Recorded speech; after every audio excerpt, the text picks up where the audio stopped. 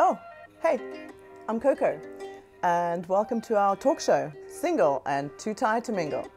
We'll be talking about relationships with ourselves, our exes, our kids, and other important beings. So stay tuned. Hi, Deborah. How Hi, are you Coco. doing? Hi. So happy you could make it to today's Tuesday Talks. Thank you. So much. Thank you for asking me to come here. Yeah. So Professor Deborah Christie, you are a clinical psychologist and a professor of pediatric and adolescent psychology at UCL. You are an internationally recognized expert for the care of young people with chronic illnesses. And you're also a co-editor-in-chief of Clinical Child Psychology and Psychiatry. So those are some big words, adolescence and psychology. And these are the things that we'll be talking about today. So I'm very excited to talk about that. To start off, maybe tell us about your interest in the subject and how you became a specialist in adolescence. Okay, well, it's a long story, but I'll do the short version for you, Coco. So I always wanted to be a psychologist. I was always interested in behaviour, but particularly in children, why children behaved in particular ways. And I was interested in children with learning disabilities. So right from 13, I wanted to be a psychologist. And I kind of continued that path. So I did my psychology and I did my PhD in neuroscience, which was really about the brain, so understanding how the brain worked. And then I started working with children who had cancer and understanding what impact the treatment of cancer had on them and their functioning. And then I went to UCLH, and it was to set up a unit for adolescents. Now, adolescent health as a specialism is very big in America, very big in Australia, but 25 years ago, there was nowhere in the UK that was focusing on adolescence. And the main difference was that rather than thinking of a child as an illness, we thought of adolescence as the primary diagnosis. Okay. Kids had a space to come because they were an adolescent. Okay. They were in that age group. And they also happened to have an illness or a condition. And I just loved it. I was fascinated by it, incredibly challenging at times, but it was also really exciting. And that was it, really. I was hooked. And so that's what I've spent the last 25 years doing, 26 years doing. It's horrible when you add it all up. Yes. Yeah, we'll move on from that. Yeah, adolescence is such an interesting topic, I have to say. So we kind of all understand children, little children, but then eventually these little children have a tendency to grow. They do. And what is the main difference, in your opinion and expertise, between a child and an adolescent?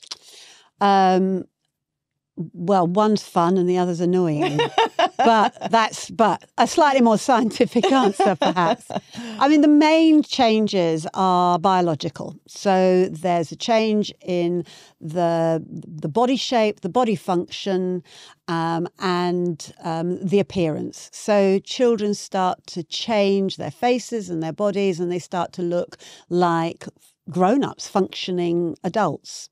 So that's the biological changes. Then there's psychological changes. And the main psychological change is a search for identity. So adolescents are trying to work out who they are and who they want to be and who they want to be with. And so there's that personal identity, sexual identity, gender identity. All of those identities start to coalesce in adolescence. And also the way that an adolescent thinks is different from a child. So children are very concrete. You know, they want something and they want it now. Whereas an adolescent can start to think about a bigger picture, the future, and that all fits in with them kind of working out their identity and who they want to be. And the third set of changes that makes an adolescent very different from a child is social changes. So the biggest one that everybody is familiar with is that adolescents don't want to be with their mums and dads and their family. It's, True. Yeah, kind of. Which I'm discovering now.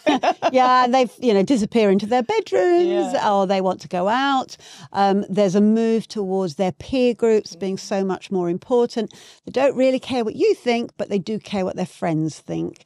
And they also start to make connections with the political.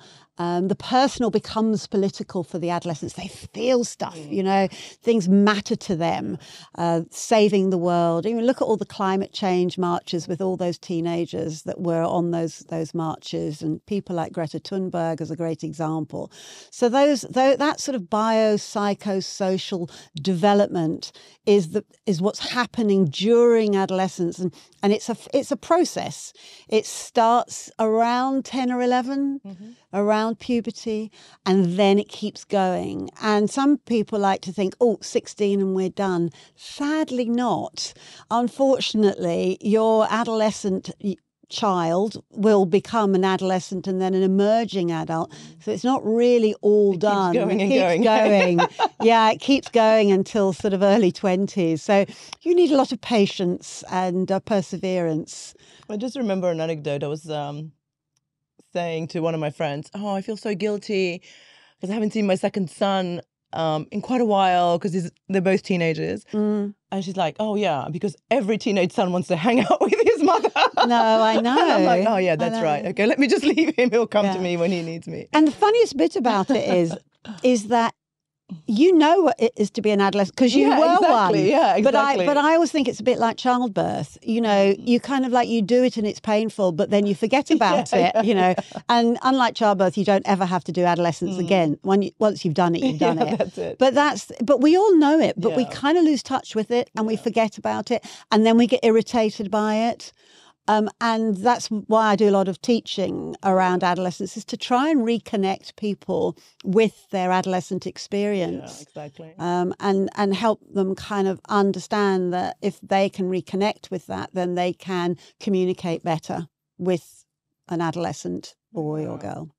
It's actually interesting. So the brain finishes developing quite late, mid to late 20s. Yeah. Which is actually quite shocking. Like, you would not believe that. And especially the prefrontal cortex, so just behind our forehead. Why is this important? Why should maybe children or adolescents know this? And especially, why should parents know this? Well, I don't think adolescents care. Okay. To be honest with you, I think they could care less what their brain is doing. But I think it's important for us because it gives us an explanatory framework. So there's a sort of wave of cortical activity from the back of the brain all the way down to the front to this prefrontal cortex. And with all of the imaging that we can do and have, we know that whereas we used to think the brain was all done and dusted by 15, 16, it keeps going until the late 20s. So this part of the brain, the prefrontal cortex here, and its connections down into things like the limbic system, the emotional regulation part of the brain, that bit doesn't finish. Now, why is it important? Well, it's because the limbic part of the brain and the dopamine searching parts of the brain underpin sensation seeking, which of course we think of as risk taking, but it's more like exploratory behavior. So adolescents' brains are driving them to look for new experiences, look for new learning opportunities. But because their prefrontal cortex hasn't fully established, that's the kind of I won't swear because you'll have to bleep me out. Okay. But it's my podcast. We can do what we want. it's the frontal cortex is the bit of it's the bit that says, don't do that. Don't say that. Take a beat before you do such and such a thing. And so that drives this kind of bulletproofness that adolescents have because their decision making, it's quite impulsive because you need your prefrontal cortex to inhibit responses, but it also is not controlling the emotional response. So you think to yourself, well, hell, it won't happen to me, or I want to, and your dopamine searching systems are going, oh, more dopamine, more dopamine, more dopamine. And your prefrontal cortex hasn't really got into place to go, not a good idea, guys.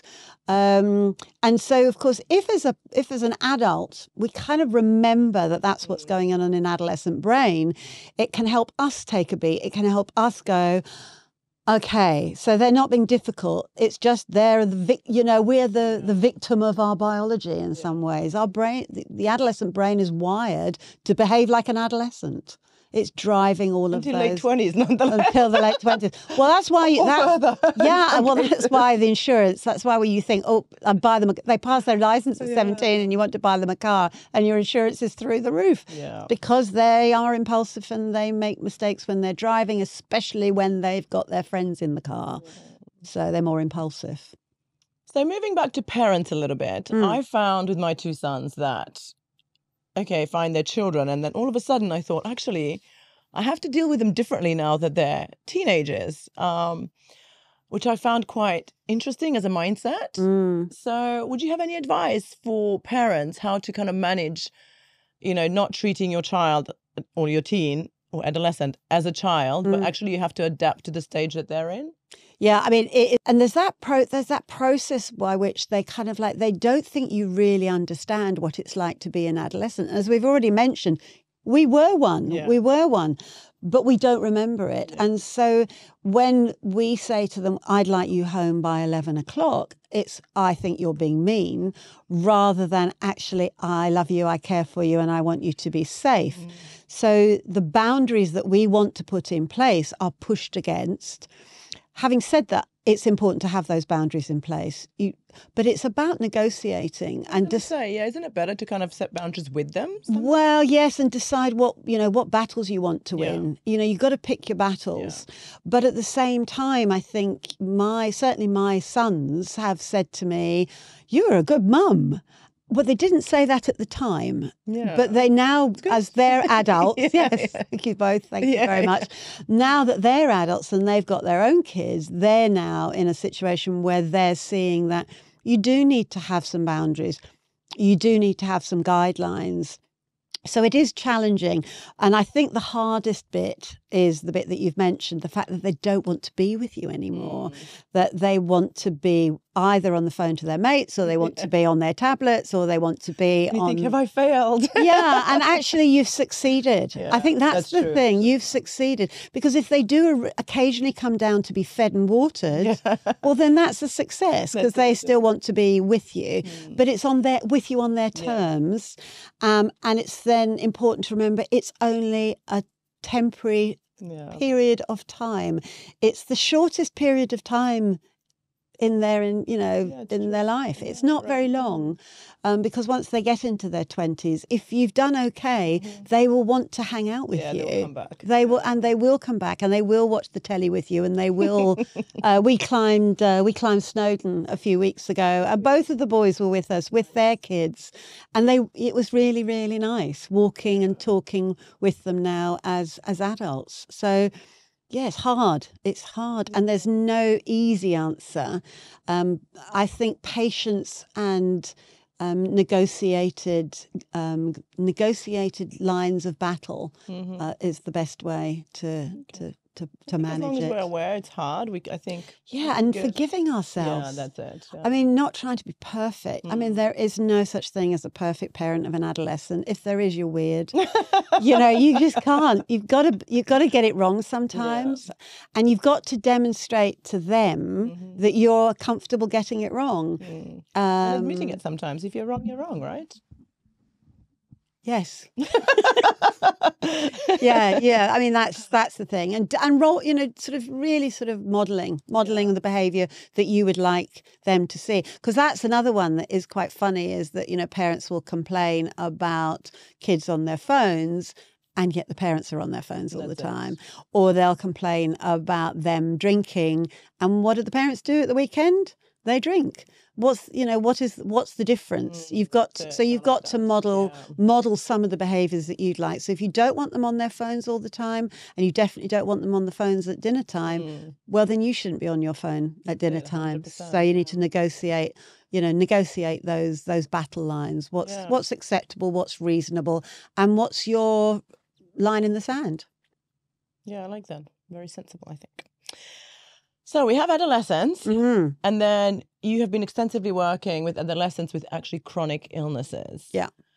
So again, two big topics rolled into one. So tell us more about that, and what are these chronic illnesses that adolescents can have? So illness or medical condition, I think it's important to say that, because some conditions aren't an illness as such.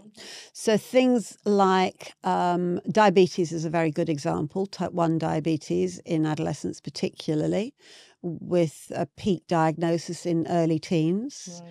Right. Things like arthritis, but you can also have, obviously, there's things like cancer, any condition like, it could be chronic fatigue or chronic pain.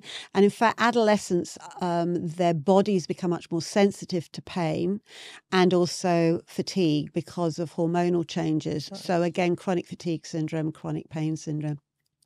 So any condition which is either never going to go away, like diabetes, or is going to be around for a long time would be classed as a chronic condition. So something like diabetes or arthritis requires medication. Right. And for an adolescent, taking a medication is a challenge. It interferes with their life. Is it also a stigma? It can be. So young people with diabetes, when they're injecting, for example, people can say unkind things, they can make nasty comments. And of course, stigma comes from ignorance and fear and prejudice and unconscious bias. So anything where you are publicly, obviously experiencing that condition, there will be different reactions. So with cancer, for example, people tend to have a "oh dear, poor thing" response. But with something like diabetes, it can be embarrassing for the young person who's maybe having to inject themselves or do a finger prick or something like that, or who wears a CGM. People will be familiar with those little white discs that a lot of people now wear to measure their blood glucose.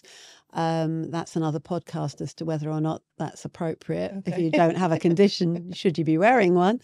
Right. But kids, so that's, with diabetes particularly, is something that can be stigmatizing, and people are scared of it if they don't understand it. So they make silly comments like, "Should you be eating that?" or "Oh, can you catch it?" And so stigma is a thing that then can make the person with the condition feel bad about themselves.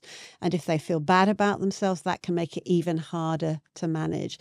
And if you then think about another layer, which is adolescents who are obsessed with how they look and what they're wearing, if you add in that to people noticing them, they don't want to be noticed, but they do want to be noticed, but they're then getting noticed for the wrong reasons. So it's pretty hard. So if you've got all of these challenges of adolescence, and then you have the challenges that managing a chronic condition brings, they clash. And each one makes it hard to be successful at managing the other one. Interesting. Sounds quite, It's hard enough having an adolescent versus them having something as well. Yeah.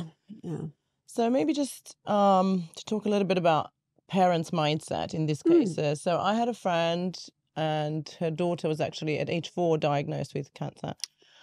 And they told the mother that a lot, or to a big extent, her mindset will influence the child's outcome. So what can we say about the parents, either as a single parent or as a family unit? How does that influence the child, and does it? So I think it's really important for people to be clear what is meant by outcome. Okay. So we're not talking about illness recovery or that kind of outcome. And I know there's a lot of stuff around if you have a very positive attitude, that'll improve your chances of survival and everything like that. But let's put that just to one side. Okay. So there are other outcomes in illness. We have to think about illness in a more holistic way. It's not just about the physical outcome, and we need parity of esteem for both physical and emotional well-being. So it is true that there's a lot of research. I always worry when I say it's true because true is not Research a good word. changes as well. But It's not. I mean, true is not a good word. Okay, but on average, let's say. Let's. Is that not good either?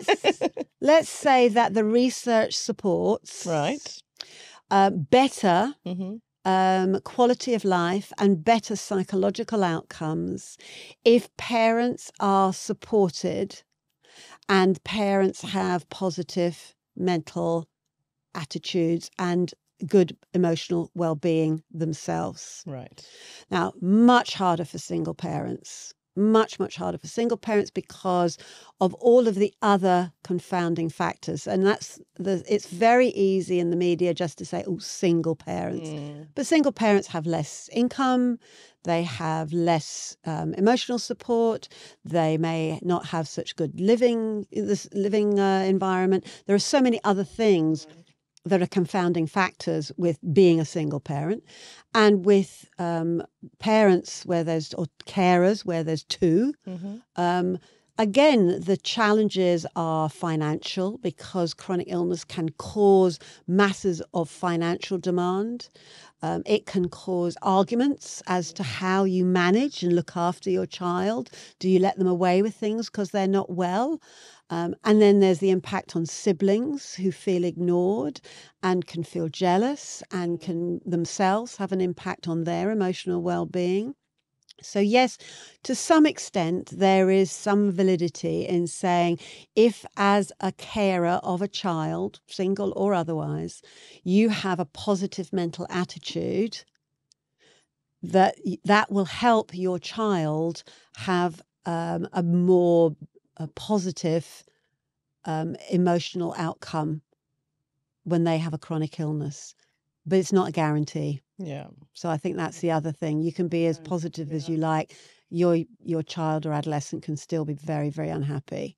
So I think it's a bit trite and a bit easy to just say, oh, you have to have a positive mental attitude, because you have to think, well, what else do you have to have one? Do you have? That's true. Do you know? Have you got food? Yeah, exactly. Have you got an income? Yeah. Are you able to work? Are you able to pick your kids up from school? Are you able to make all of the hospital appointments? And we forget all of this.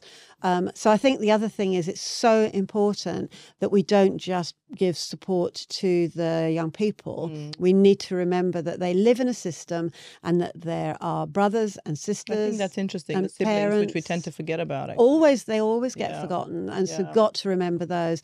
And grandparents and school friends. Everybody, no kid exists on their own in a little circle. They've got a whole system around them. And that system needs to be encouraged and supported to support the young person. Do they get that? Is that easy to come by? Or it's a bit of a postcode lottery, really. I mean, the child and adolescent mental health services are completely overrun with severe mental health concerns and problems. The hospitals themselves now do have more paediatric psychological services, but they're often overrun and have waiting lists. They might just see the child and not provide support to the family. So like many things at the moment, it's a bit of a postcode lottery. Right, okay. Another thing that we read about in the press often, and I think it's getting more and more popular, is ADHD. So just walk us quickly through what that is and how does ADHD and adolescence kind of clash together? So ADHD is chronically underdiagnosed. It's really important to say that. It's also important to be very, very clear that ADHD is a biological neurodevelopmental condition. It's not something that's caused by what you eat. It's not something that's caused by chaotic parenting. It is a biological neurodevelopmental condition where the brain does not develop in a neurotypical way. And what you end up with are three core symptoms. So inattention, impulsivity, and often hyperactivity. Now, attention deficit hyperactivity disorder is a really rubbish name because people with ADHD don't have a deficit of attention. They have too much. They don't. Well, yeah, kind of. It's they have struggled to focus. Yeah. And it's because their prefrontal cortex is not completely wired up the way a neurotypical cortex is fired up. So they have difficulty with key executive functions. So they will have difficulty with metacognition, thinking about thinking. They will have difficulty with working memory, that short-term processing capacity that we need to kind of keep on track. They will have difficulty self-monitoring. They will have difficulty being flexible and managing change, and they will also be often incredibly impulsive. So, okay, that's ADHD. And what's adolescence? Adolescence is all of that. More of the same. More of the same. So it's often a bit like ADHD on top of adolescence makes it much harder to get through adolescence. And of course, it makes it hard. And there's also social challenges for young people with ADHD for lots of different reasons. But that then can interfere with a young person's ability to make friends.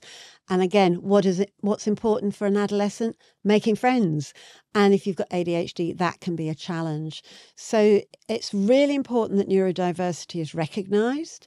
It's really important that there's more education, both for teachers and schools and parents, and for the young people themselves, so that they understand that the things that they struggle with, first of all, are manageable, and you can be trained, you can be coached, so that you can and you can also use things like mindfulness to improve the connectivity. So there's some good research that shows regular mindfulness behaviors and mindfulness activities can actually help develop those frontal cortex connections. So it's not that you can never do it, although that's somehow it fits. Sometimes that's how it feels. But it's not that with ADHD you can never do these things. It's just that it is more difficult for you.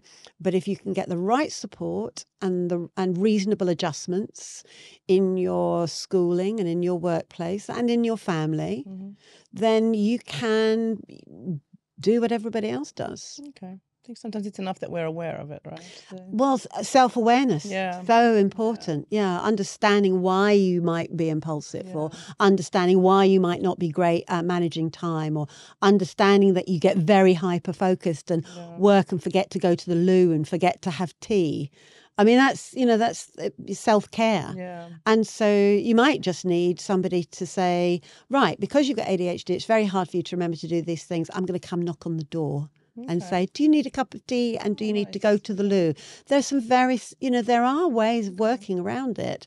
But again, we don't have anywhere near enough support. And getting an ADHD diagnosis, for example, is awful at the moment. It can take years. For adults, it can take up to 4 years on the NHS. And for children, it can take 1 year, 2 years, 3 years. Right. Again, depends where you live. Yeah. All right. So you're a clinical psychologist. I am, yes. And also a grandmother, which is sweet. Very proud grandma. Oh. So you have an interesting grandson that you're going to tell us something about. Yes. And also what I'm interested in, other two roles, what's the word? Can you put the two roles together, or do you have to keep them separate? Okay. So yes, I have 5 beautiful grandchildren. Okay, congratulations. Yeah, absolutely love them all. Very proud of them, ranging in age from 2.5 up to 19 in 1 month's time. Okay. They're all fabulous, fun. And I love spending time with all of them. But just over a year ago, my grandson, who is 13, was diagnosed with diabetes. Okay. And of course, it felt like a really bad joke of the universe given that I had spent 25 years working in diabetes, writing a book about how to manage teenagers with diabetes, to now have a teenager with diabetes. It was not funny. Life, hey? Yeah. It was really hard. I was very, very upset. And I experienced all of the emotional distress that I had supported people with for years. I had worked with people who had just been told that their son or daughter or grandson or daughter had been diagnosed, and I would be the psychologist in the room supporting them and helping them think through that distress. I was lucky, I had lots of friends, and some of whom are psychologists. But I told them to stop being a psychologist and just be a friend. So I experienced that, and there's a big difference between living it emotionally and knowing it in your heart and knowing it intellectually. And your question, can you be both? Nope. Absolutely not. Wow. I mean, I found that when I had when my boys were teenagers and I would do my psyche stuff with them, they would look at me and go, would you stop it? Oh, no way. Yeah. So they sussed you out. So I used to do all this really cool stuff, people with headaches. I would help them manage their migraines. And if one of them had, I'd say, okay, so and they'd go away. Just go away. And so I learned. But with Xander, my grandson, I've had to really be careful because I'm so aware. I've written papers about being a teenager and how to be with a teenager. And so I just have to try and follow my advice and not give it. So maybe that's the big difference. Okay. And of course, I said to him when he was diagnosed, would you like to speak to a psychologist? And he looked at me and said, seriously, Grandma, what are they going to take it away from me? And I said, well, no, that's a good point. No, I wasn't suggesting that a psychologist was going to make your diabetes better. I said, but, they could help you think about what it's like to have diabetes. And he said, I'll think about it. Oh, wow. And he's basically done that every time I've said, do you want to see somebody? And he goes, I'll think about it, Graham. That's his way of telling me to buzz off. Okay. So he is doing really well. I'm very, very proud of him. He hasn't stopped doing anything. He eats chocolate Easter eggs. He climbs Snowdon. He does judo. Okay. He's doing his Duke of Edinburgh Award. He hasn't let diabetes stop him, but it does make him miserable at times, and he hates it with a vengeance. And we have had that conversation. Right. And he will become even better at managing it, and he is pretty good at managing it right now. But in answer, no, you can't be a psychologist to your grandson. You just have to let other people do that, right. And you have to just bite your lip. And just be a grandma. Oh, yeah. Okay. So saying that, you now run your own business. Mm-hmm. You are a transformational coach. So tell us a little bit about that. Well, I've kind of combined all my experience as a psychologist, working with adolescents and working with parents, working with people with neurodiversity, with a coaching practitioner level qualification in coaching, which I've been doing for about 3 years. And so I kind of call it thoaching. Coaching. It's a bit of a mix of therapy and coaching. Yeah, okay. It means that, so I work in a very solution-focused and motivational interview-based way, so very positive, a sort of positive psychology approach. And it's about inviting people to find their own answers.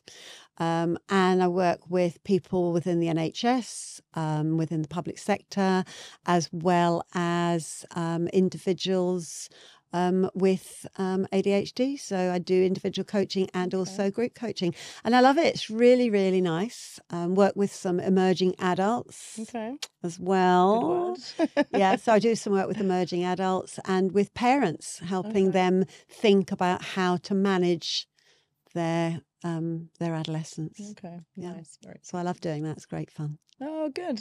I'm glad you found like a nice purpose as well. So to end this topic of adolescence and psychology, would you have a positive takeaway for our viewers and listeners today? I think I would definitely say that adolescence can be one of the most exciting and fulfilling times, and they can offer you so much because they're growing and you can see them growing. And if you can just be patient, there is light at the end of the tunnel. I think the other expression, this too shall pass. Yeah. And remember that even if they are driving you mad, you are going to want to be their best friend when they're in their early 20s.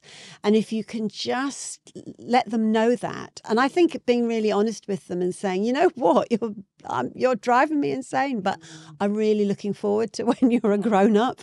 And then you get so many dividends. So like I've said, 2 fabulous adults, big bearded men, and 5 fabulous grandchildren, and we're very, very lucky that they want to spend time with us. Yeah. So I think we must have done some things okay, but I also want to say to the parents, don't try and be perfect. Okay. You can't be perfect. You can only be good enough. You can only try your best, and if you do that and don't beat yourself up and are patient and compassionate with yourself as being patient and compassionate with your adolescents, there's a great dividend when they grow up.